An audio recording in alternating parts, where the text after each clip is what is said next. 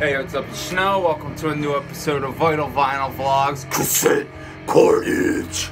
And today we are blasting some Paul Bearer, Sorrow and Extinction on 20 Bucks Spin Records. I love their first album. This is so fucking good. Like, along with Foundations of Burden, I have not actually heard the full album, the new one, all the way through yet. So I can't really speak on it, but I heard it's less doomy and more proggy, so yeah, I don't know. I'll check it out though, but look at that fucking artwork. And this is another one of those. I threw the Seaside on. This is a double LP, but comes on this really cool, like, splatter type, you know, looks like somebody spilled something on it. It's badass. I really think it's fucking, it looks sick. But again, matches the artwork and everything. Just, yeah, drop out of life. Look at those fucking, I love the artwork on this.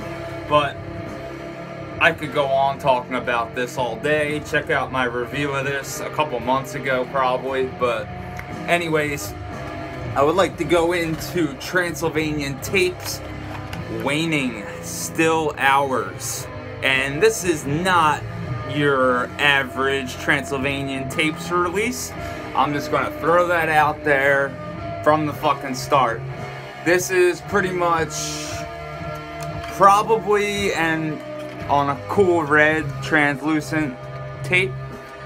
And this is probably honestly my least favorite of the Transylvanian Tapes. Again, like I was saying, I'm saving the best one in my ears and mind.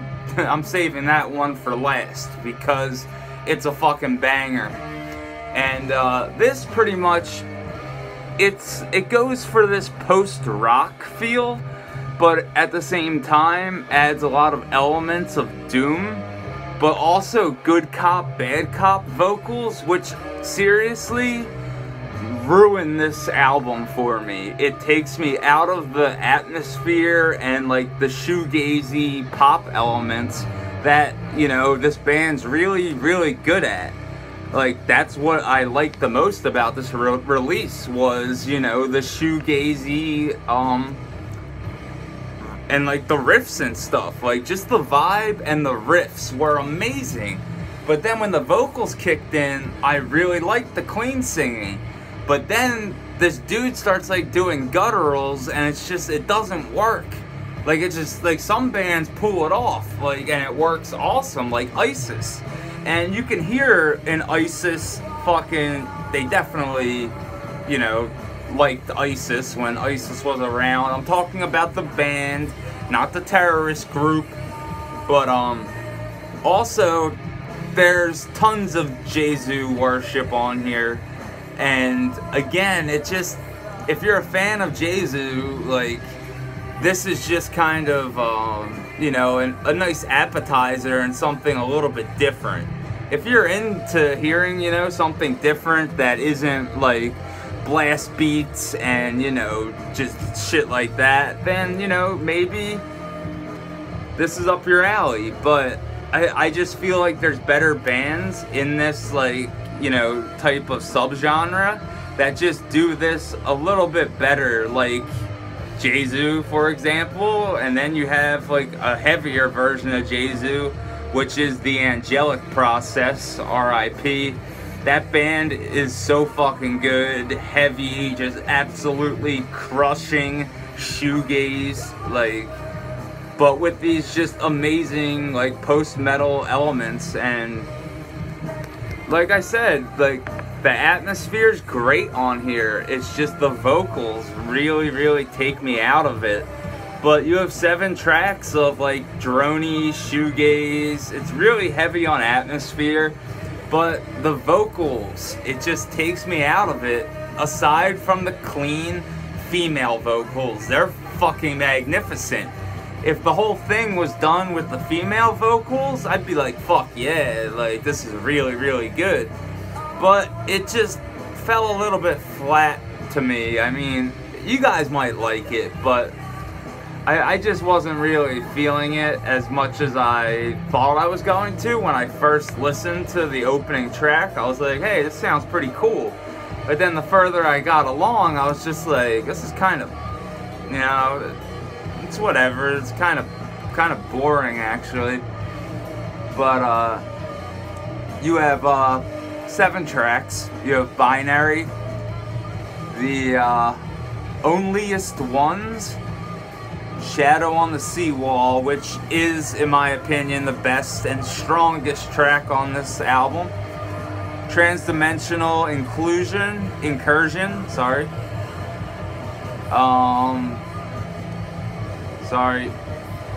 Ulceri, Lift Your Veil, and Never Still the Whip.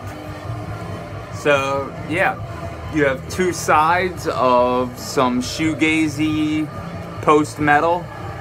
And if that's your thing, then this is definitely worth a listen. And I really, you know, like, especially back around like 2005, huge fan of like Rosetta and like a bunch of those like Neurosis bands, like Russian Circles when they first came out, Pelican, etc. They fell under this category that Decibel termed Neurosis, where you pretty much just rip off ISIS and Neurosis, and you know, tons of bands were doing it at the time. Coda Luna does it the best, in my opinion, and they put out an amazing release with Julia Christmas from Made Out of Babies, and I forget her other Battle of Mice. That was an amazing project. But yeah, like the magic of like albums like I forget what the name of that Battle of Mice album was, but like when it came to post-metal, it was right on the fucking nose. There's actually a lot that reminds me of Nadja on here as well, especially like with some of the clean vocals, but it's just not as haunting, not as heavy. It's just a little weird at times. Like it kind of goes all over the place, but the one dude's vocals, like, he's probably in a bunch of other bands. I didn't really do my research on, like, what bands these guys are in. But this was recorded at Earth Tone Studios. And, yeah, recorded, mixed, and mastered by Patrick Hills at Earth Tone Studios, Sacramento, California, August to November 2016. And this came out February 2017, and they have a couple other full lengths besides this one. I'll put their Bandcamp link below along with the Transylvanian Tapes, because you can get the CD version from the band and the cassette version from Transylvanian Tapes, and I think you get different colored artwork. I'm not 100% sure, and I do like the cover art, and it is done by where did I see his name? Oh, Benjamin Carpita. And yeah, like I said, this is pretty much, you're getting just some post-metal-y, you know, semi-mediocre. It is what it is, you know. You either like it or you're not gonna like it. But to me, it just kind of fell flat a little bit, and you know, if you're into post-metal and stuff like that, I would probably, you know, at least give this a listen, because you might like it.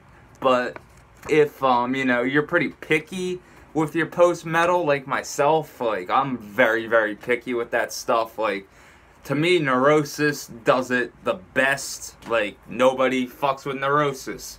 And that's it. That, like, to me, that right now, with ISIS not being around, I mean, Sumac, holy fucking shit. If you have not heard Aaron Turner's project, Sumac, I don't even know who else is in it, but yo, amazing. They put out a couple of releases so far, but just wow.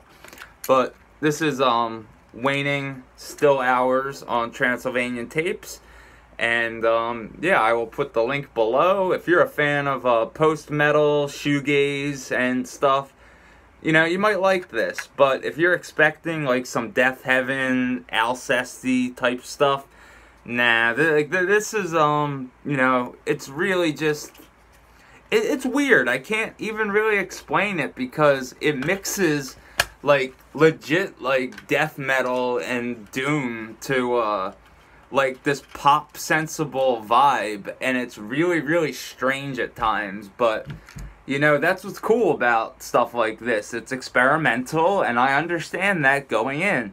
And when I listened to this, I knew, like, from the start, I was like, alright, this is a post-metal band, let's see what they fucking do.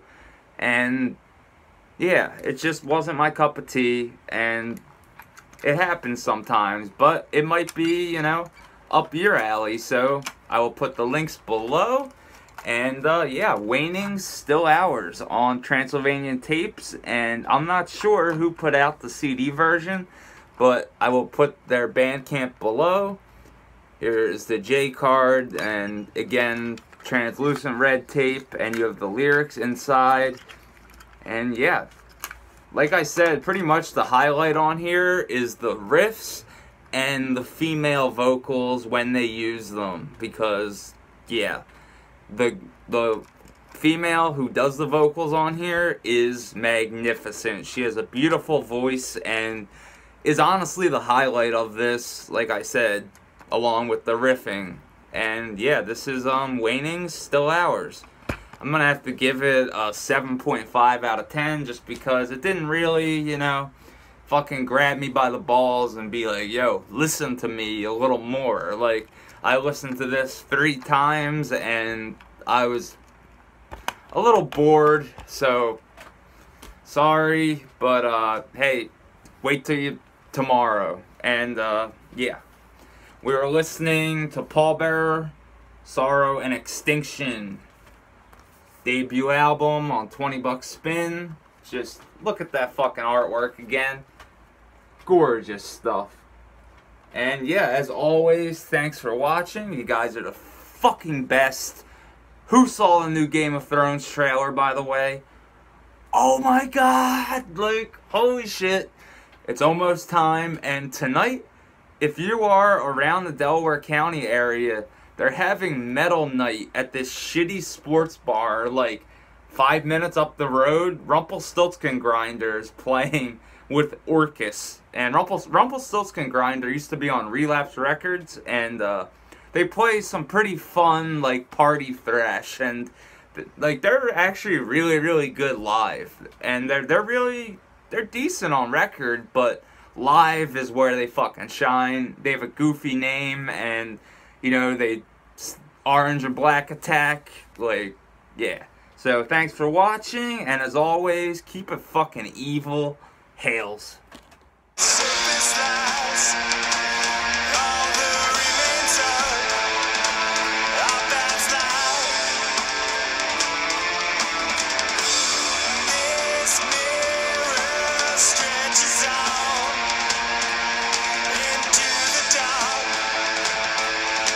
Shine.